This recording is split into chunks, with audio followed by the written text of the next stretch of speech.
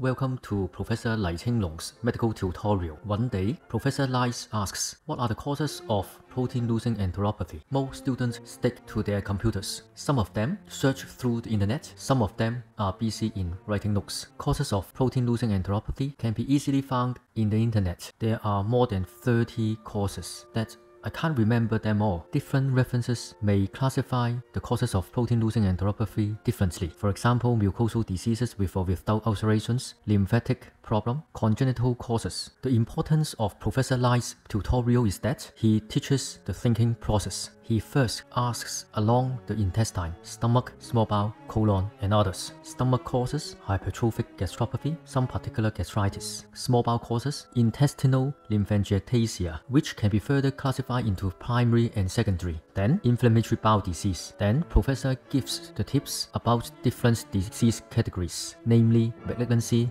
autoimmune, infection, and drugs. I always share with the students that if we have difficulty in generating differential diagnosis, think about MAID, M-A-I-D, small bowel. Apart from intestinal lymphangiectasia, malignancy, intestinal lymphoma, autoimmune, celiac disease, infection including bacterial overgrowth, Whipple's disease, tropical sprue, going down to colon. Apart from inflammatory bowel disease, autoimmune, collagenous colitis, infection, Clostridium difficile, that is pseudomembranous colitis, can cause protein-losing enteropathy. There are many other causes for protein-losing enteropathy, like mesenteric problem, portal hypertension, hepatic venous outflow obstruction, congestive heart failure, Thornton procedure, constrictive pericarditis, sarcoidosis, amyloidosis. Malignancy like involving mesenteric lymphatics, GI malignancy, autoimmune, SLE, connective tissue disease, infection including tuberculosis, viral and parasitic infections. Last but not the least, NSAID, non-steroidal anti-inflammatory drugs, are known to cause protein-losing enteropathy. Suggestions for further reading. Professor tells me that don't rely on Google. I suggest go back to books, or if you have time, an article by Luca in Current Opinion in Gastroenterology in 2020, or Olsen's article in New England Journal of Medicine in 2023 are good to read. In summary, Professor Lai Long asks about causes of protein-losing enteropathy. He teaches the thinking process.